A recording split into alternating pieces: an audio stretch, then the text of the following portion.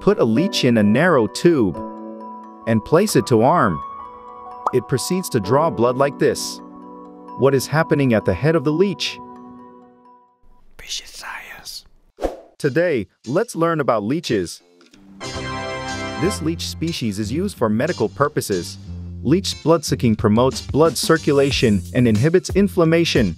As a result, leeches have been used for the treatment of various diseases for a very long time. However, it is essential not to use just any leech species for medical purposes. Wild leeches carry the risk of being infected with bacteria or parasites, so for treatment, only well-maintained medical leeches should be used. The leeches we have prepared today are a species approved by the FDA for medical purposes. They have a body coloration that combines deep green and brown hues. In this video, I personally experienced blood sucking from a leech and then find out their characteristics. First, what exactly are leeches? Leeches are often mistaken for creatures similar to planarians or slugs, but surprisingly, they are more similar to earthworms. If you look closely at their bodies, you'll notice that they are divided into ring-like segments. This is a feature of creatures belonging to the phylum Annelida. Earthworms, marine worms, and leeches all fall under the category of annelids. What distinguishes leeches from other annelids is that they have suckers on the head and tail ends. Therefore, when observing them, you can see that they adhere to surfaces with their two suckers.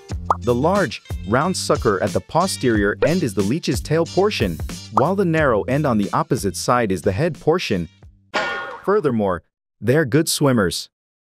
By extending their posterior sucker, they use it like a fin to propel themselves through the water. Surprisingly, these leeches can survive not only underwater but also on land. Because leeches perform skin breathing, they can breathe on land by secreting mucus to keep their skin moist. On land, it moves by attaching and detaching the front and back suckers one by one. Moreover, if you take a closer look at the head, you can see a Y-shaped pattern. This part is the jaw.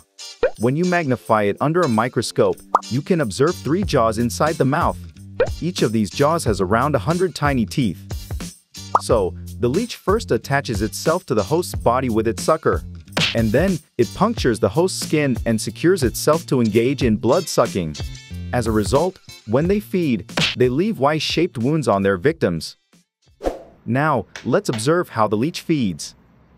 After placing it in this narrow tube, when we place it to arm, the feeding process begins. Honestly, it can be quite unsettling. There are times when they don't bite well. As for my arm, they just go for it directly. The ones used for medical purposes are usually starved for over 6 months. Right now, it's creating wounds with its jaws to suck the blood. Oh, wow! It's more painful than I expected. Once the leech has firmly attached itself, it starts to feed steadily with both suckers in place.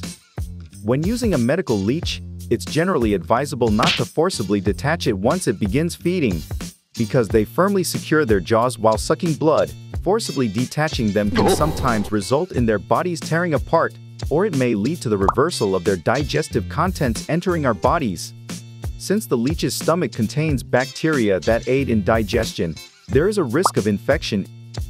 Therefore, when using medical leeches, it's advisable to wait patiently until they have drawn a sufficient amount of blood and detach themselves naturally. Leeches can sometimes fall asleep while feeding, but in general, they tend to detach themselves after about 30 minutes to 1 hour of blood sucking. 1 hour later, you can see that their bodies have significantly enlarged compared to before. Leeches have the remarkable ability to consume more than 10 times their body weight in blood. Once they have successfully fed, they store the blood in a pouch-like internal organ called the ceca, allowing them to survive for nearly a year without consuming anything else. Once they have finished feeding adequately, they detach themselves. They become larger than before. However, the bleeding from the bite site doesn't seem to stop. In fact, it can continue for up to the next day. This is because the leech's saliva contains hirudin, which prevents the clotting of blood. It's essential for them that the blood doesn't clot while they feed for an extended period. The fluid you see near their bodies is their saliva. In addition to hirudin, Their saliva contains several other proteins that aid in blood circulation. Therefore, medical leeches are used to treat areas where the body has been amputated and where there are problems with blood flow. Is it impressive? Sometimes, it is used for the treatment of minor symptoms such as acne or muscle pain.